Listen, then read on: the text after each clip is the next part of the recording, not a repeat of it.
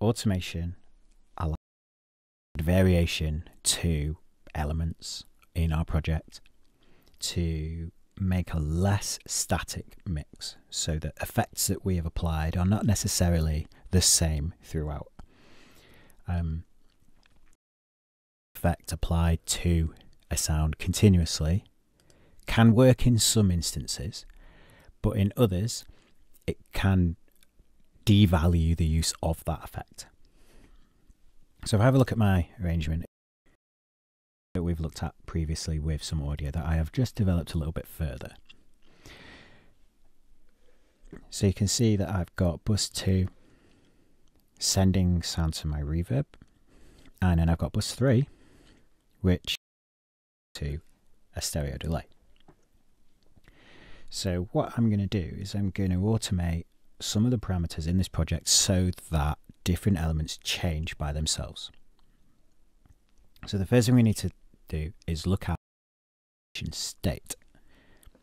So on the mixer is the last box, and this will be for pretty much every single channel.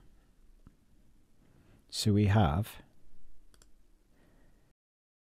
3 main states. So read. This reads any of the information that you have recorded and plays it back. Latch.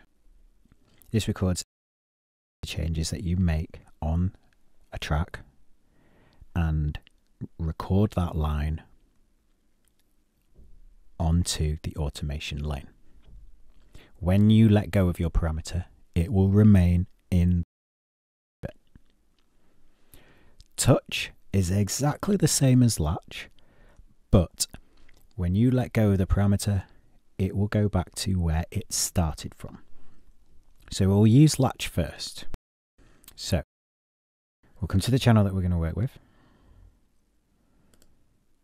and I'll put it into latch. I then press play, and I'll move the dial.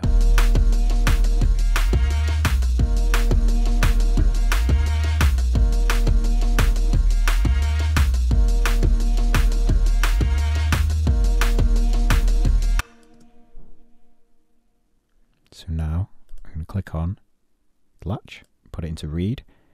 It's green, so we can see that there is automation here that will be read.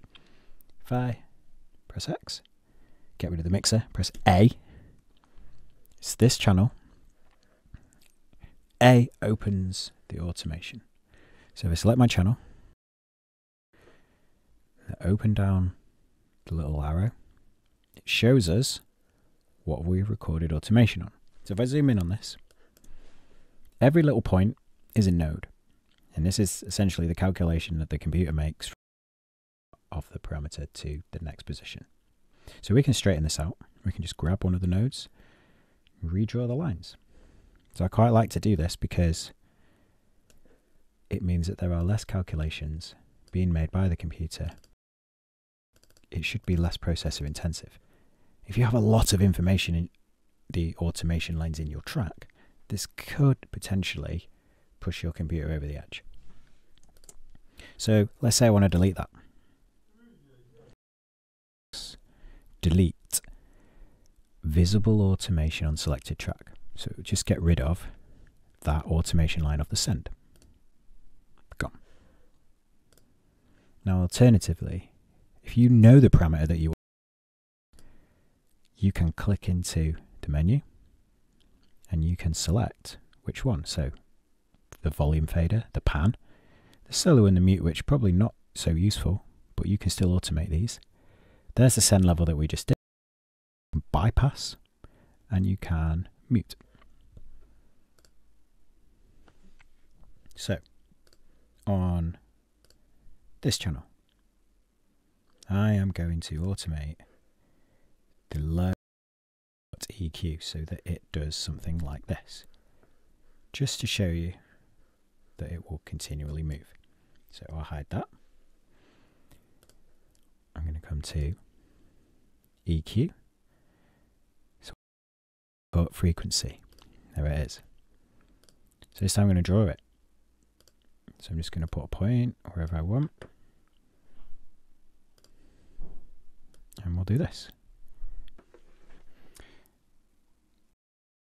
So I've added in my automation here. I actually want to copy it so that it happens in the second part.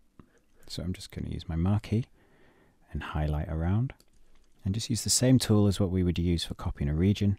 Alt and drag to new position. Okay. So now let's come back to this channel. I'm going to change this so that we can see send. This time I'm going to put it into touch. So for each of these parts I'm going to push the send up and then I'm going to let go and you'll see how it behaves.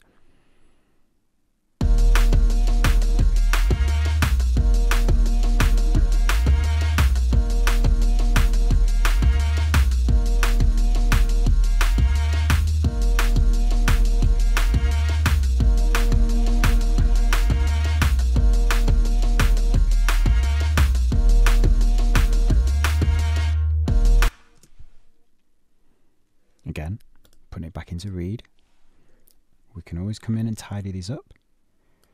So as an example, curve this. I'm going to go to my curve tool,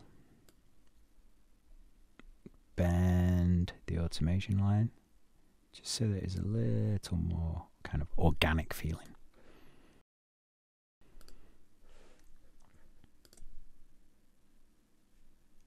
So you can automate any parameter within Logic. You can anything that you can touch and move, either with the mouse or you can automate it.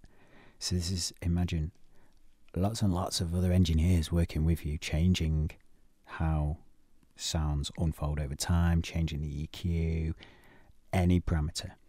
This is what makes objects and pieces of music that you listen to sound interesting and detailed.